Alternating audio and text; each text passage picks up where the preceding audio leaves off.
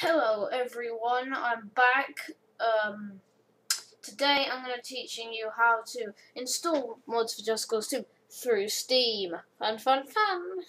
I know you'll hate installing mods. I don't know why I said that.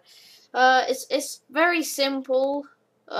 Just make sure you don't have Just Cause 2 open at the time, otherwise it won't work and everyone will die.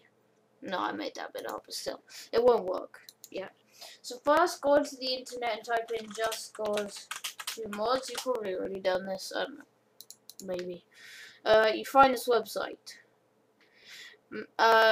Like log in. That would be good, or make an account if you haven't already logged in. Yes, remember me, log in.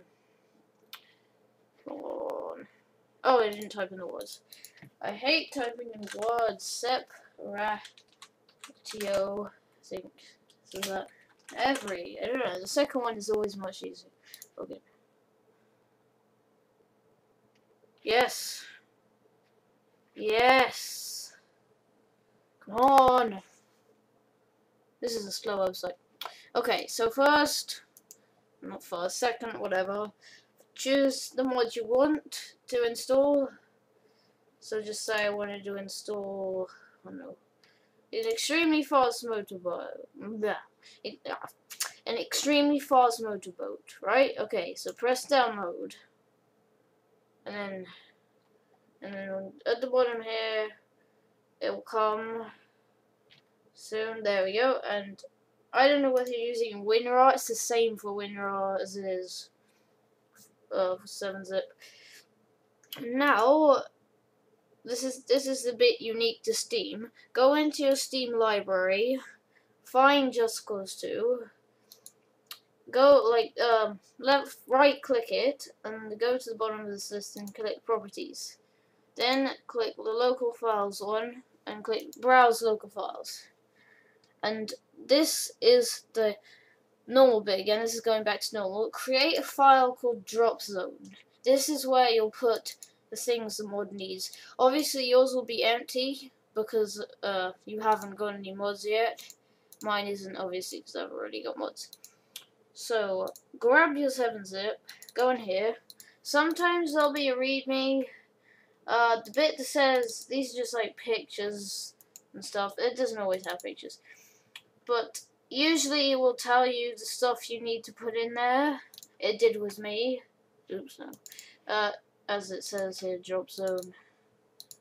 And just grab it, chuck it in, and then start up Just Cause 2. I don't know whether the screen has gone completely black for you now. It probably has. I don't actually know. Yes, it has. It has. It's gone completely black for you. Don't worry, that will be absolutely not there at all anymore in a second. So, settings, resolution, nope, full screen off, accept changes. There we go.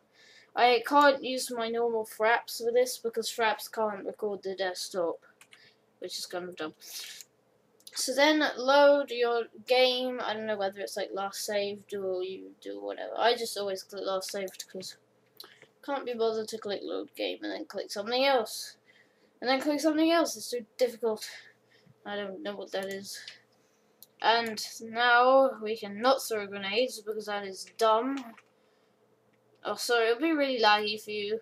The recording software I'm using is not made for games. It's made for desktop. So just... oh no, I'm under the water. Press... this is also a mod that allows me to have all this stuff. Where is it? First motorboat. It's here somewhere. There it is. Small motorboat. Apparently it will now be extremely fast. It looks different. Oh my gosh. And it is extremely fast. I can't even turn. It's so fast. That's how fast it is. Oh, yes. Let's just drive on the land since that's what boats do best. Ow. Okay. That's weird. So, bye everyone. Thanks for watching my Just Cause 2 mods for Steam. Bye!